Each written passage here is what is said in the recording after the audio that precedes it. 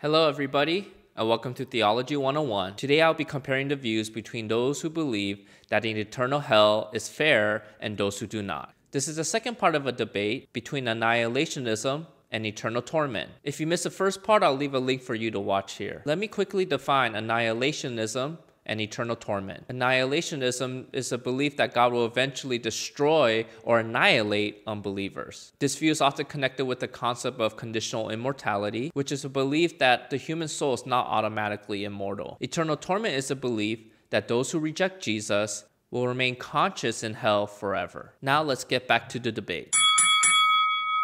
One problem with your view is that the punishment for hell does not fit the crime. If a person hypothetically lived for 100 years, shouldn't their punishment for rebelling against God be for 100 years? How is an eternal punishment fair for a crime that was not eternal? An eternal punishment undermines God's justice and love because it does not accurately reflect the severity of a person's crime. I think it is not our place to question whether God is fair. God, by his nature, defines what is fair. Justice and righteousness are defined by God's character. Otherwise, he would not be God. So if God determines that it is fair for people to be punished eternally, then who are we to say that it is unfair? Since God is the one who defines justice, then any punishment he gives will always fit the crime. You seem to focus on the act of a crime rather than the person the crime was committed against. What I mean is that an identical act can result in differing punishments based on whom you committed this act against. If you slapped a dog, your punishment will probably be a fine. If you slapped a random person, your punishment would increase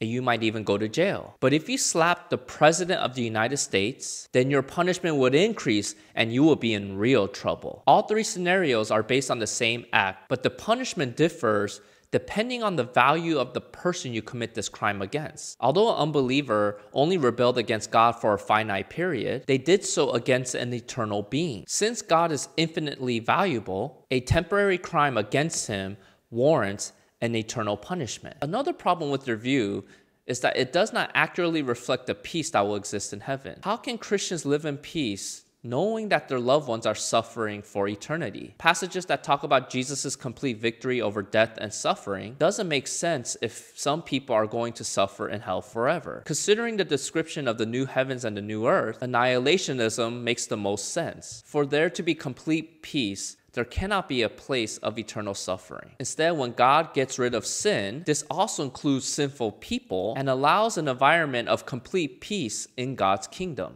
The problem with your view is that you assume that peace cannot exist when people suffer in hell forever. However, you still have the same problem if God destroys unbelievers. How can you live in peace knowing that God destroyed your loved ones? It doesn't matter whether unbelievers are destroyed or cast into hell. The result is that we can still be negatively affected with the reality that some of our loved ones are not going to be with us in God's kingdom. So annihilationism does not solve your problem. Also, annihilationism cannot explain what Jesus taught.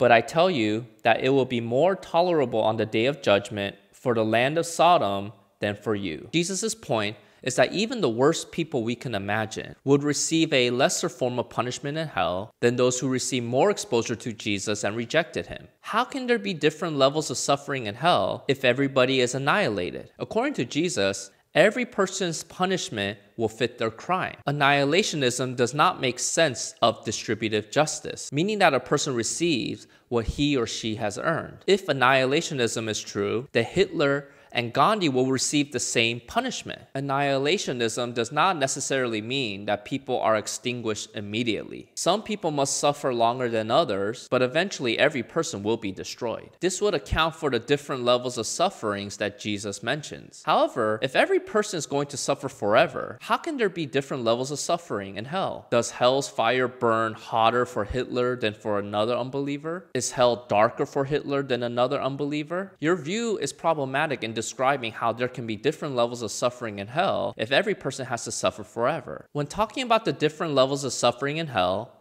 Jesus uses the word Gehenna rather than Hades. Hades refers to the temporary holding place for the dead until they are transferred into the lake of fire. It is possible that people will suffer for different lengths of time in Hades and then will be extinguished when they are transferred into the lake of fire, if annihilationism is true. But Jesus is not commenting on the different levels of suffering in Hades. He is commenting on the different levels of suffering in Gehenna, which refers to the lake of fire. This means that there will be suffering in the final place where unbelievers will be placed. This assumes that they must continue to exist in the lake of fire. This means that they are not extinguished when they are placed in the lake of fire. So annihilationism does not make sense of how there will be different levels of suffering in Gehenna or the lake of fire. Now, I agree that it is difficult to understand how God would distinguish different levels of suffering in hell, especially since we can't fully comprehend hell. Jesus' point is that although people will suffer eternally, not everyone will suffer equally. Since God is always fair, he does not give the same punishment to every unbeliever, but bases their punishment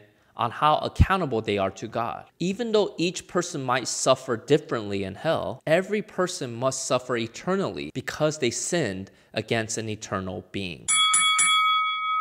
So what did you guys think? Which view did you find more convincing? If you found this video helpful, please like it and share it with a friend. Make sure to subscribe and hit the bell notification so that you'll be notified when future Versus videos are released. Until next time, see you!